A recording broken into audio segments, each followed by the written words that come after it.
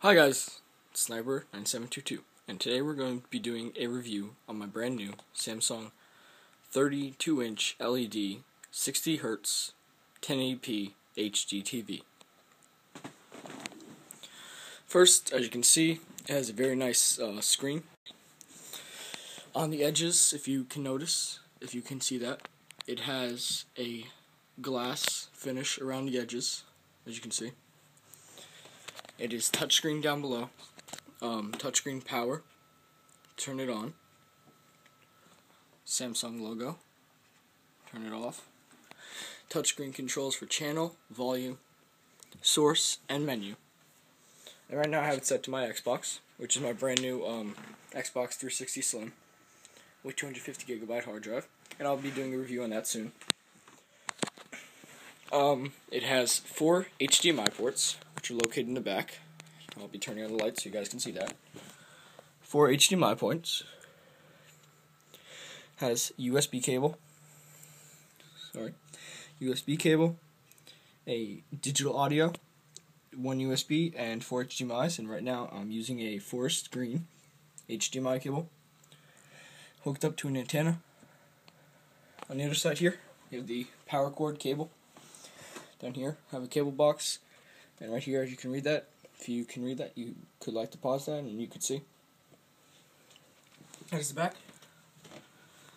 As usual, we have the wall mounts, which are on top.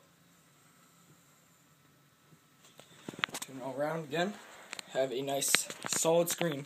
It is a very good screen. It's not going to break on you. It's very reliable. It's a glass screen. Pure glass, I believe it should be.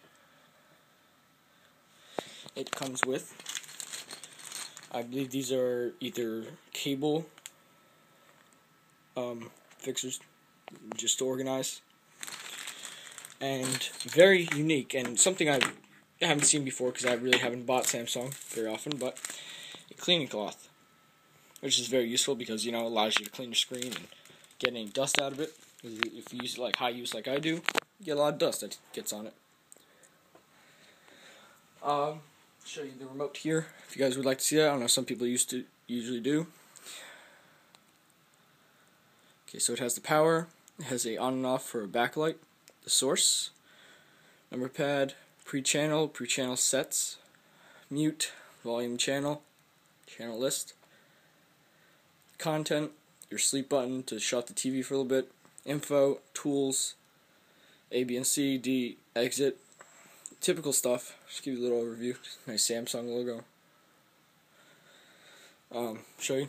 These are sources that they have set up.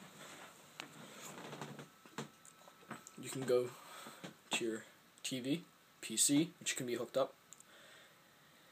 4 HDMI ports, like I said, an AV cable. You also have your component, USB, and all share.